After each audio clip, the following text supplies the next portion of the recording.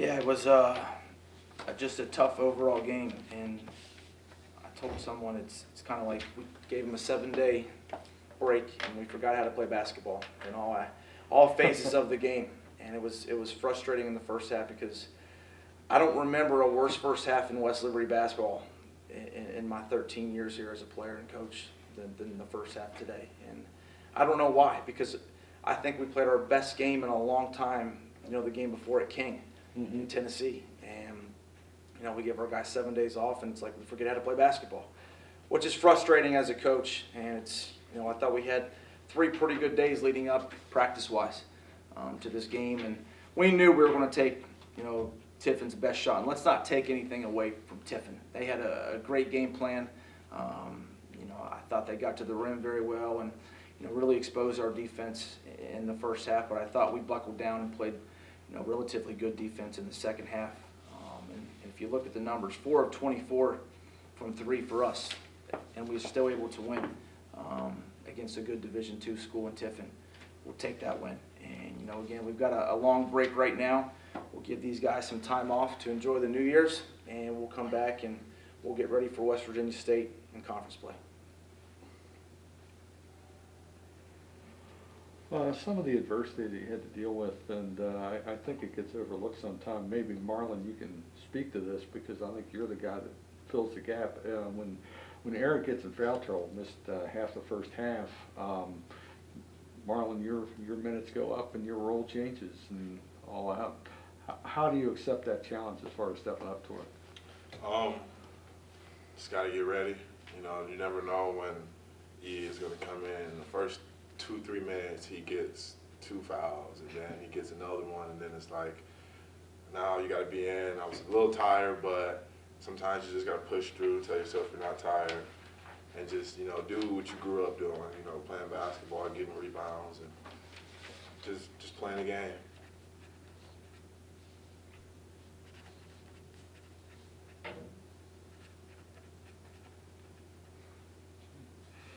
And Will, that's 23 points. I'm not sure if that's a career high, but it's a pretty good day either way. And I think you came in here with kind of the reputation of the 3-point shooter and stuff, but you've really, you've added a lot of aspects. I mean, you're getting to the boards and getting rebounds and stuff and follow shot. I mean, you're almost more as much a scorer as a shooter now. Is it something that you consciously worked on, or is that just a natural development?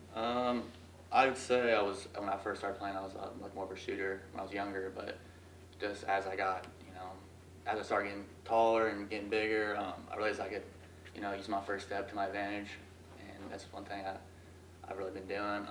I wouldn't really consider myself like a 3-point shooter. I was just more of like a slasher, you know. I'd say like my driving is what opens up like the threes for me. But then as far as like the rebounds, it's just like me just, you know, playing hard, and I know like as soon as the shot goes up, it's if either I'm not getting it, somebody else is getting it. But as long as like we're playing hard, someone's getting it and get a rebound. So.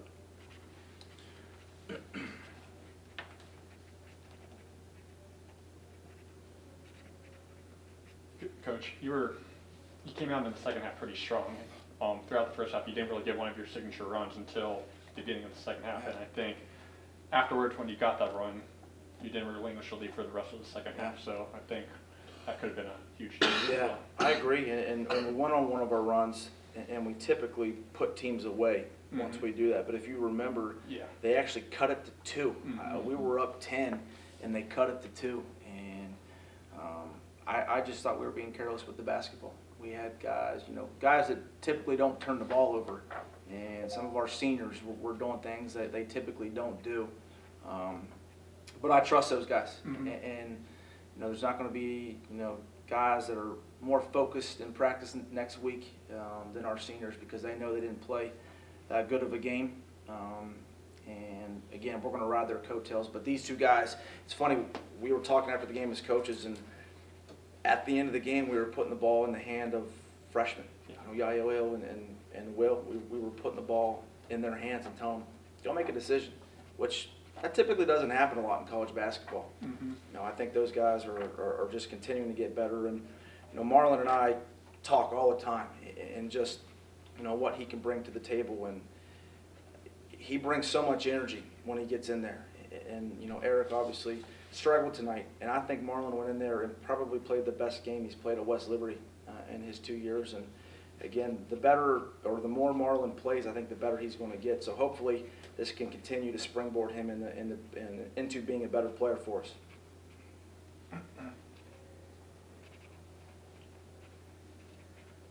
And Will, now that you got your first semester under your belt as a redshirt freshman last year, you got to experience this on the sideline. Yeah. Now you get to play it. So what's just give me some overall comments on your on your first half year here at West Liberty. It's going good. I feel like last year I, learned that, practice is important for one thing, because that's all I really had, to prove myself in, and I took that very serious. As far as when I was in high school, me being one of the better players, practice wasn't, it is what it is, but when I got to college, I realized, that's all I got. Freshman year, that's what I have to do to, prove that I can play next year, meaning, this year coming up, and I feel like it's worked out for me well.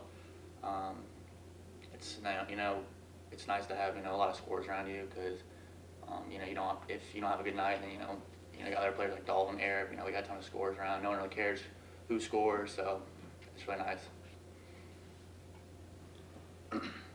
And just one thing to add to that, and then you sort of addressed it, but just look at the box score here, and you've got 2 freshman guards with combining for 45 points. And you talk about how young you guys are. You're starting 2 freshmen, 2 sophomores, and seniors. They're going to get better too, Yeah. and I don't think they're done getting better. They played in 9-2, 11 college basketball games. 11. That's nothing. And these 2 guys, speaking in terms of Yael and Will, their ceiling is extremely high, and it's just a matter of them taking every day and practicing and saying, I'm going to get better. And both those guys do that. Both those guys practice extremely hard, and it's not a surprise to us coaches, because we see it every day in practice with these 2 guys.